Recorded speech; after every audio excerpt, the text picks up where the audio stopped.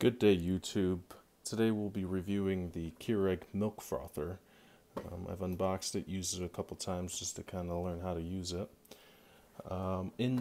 With the milk frother, you get the Keurig cup, a little base with the power supply, and a lid for it. Okay, so unboxing this, you can see that there is a couple buttons on here. The first button is if you want to froth the milk hot, and the bottom button is if you want to froth it cold or at the temperature that your milk is already at.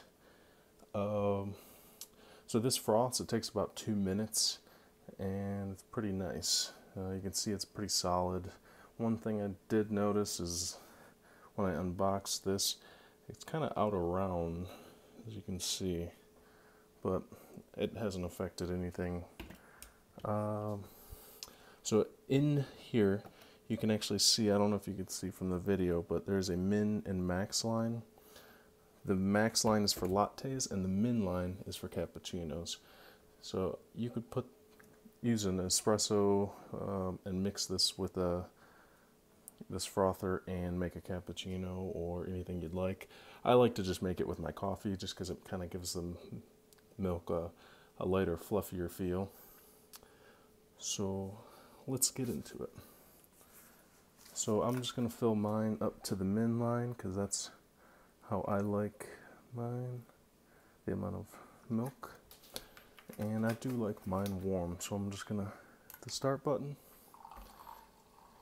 And you can hear it.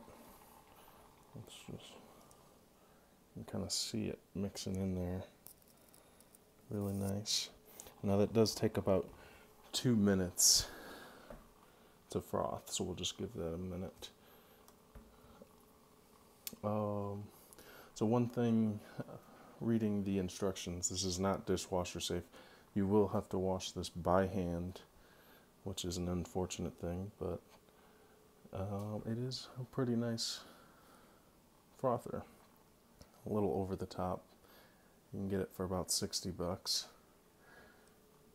I'll add a link to where you can find it at in the description below the video. So let's just, in the meantime, I have a cup of coffee here. And you can kind of see it just getting fluffy. I don't want to tilt it too much because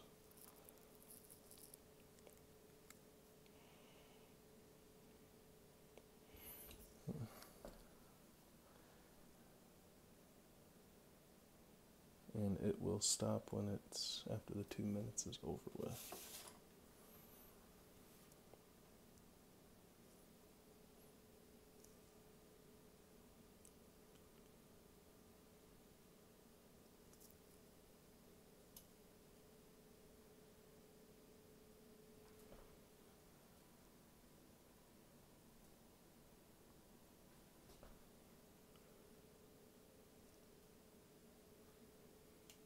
Okay, and it looks like it stopped.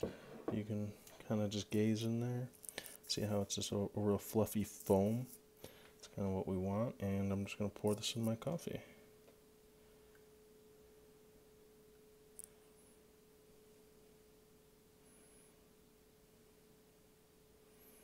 I like all that foam, and I like to just give it a quick stir.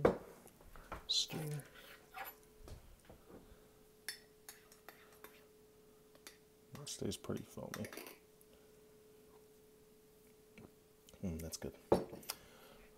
Okay, so if you have any questions, please comment below on the video. I would love to see what kind of questions I didn't answer in the video, and I would be glad to answer them.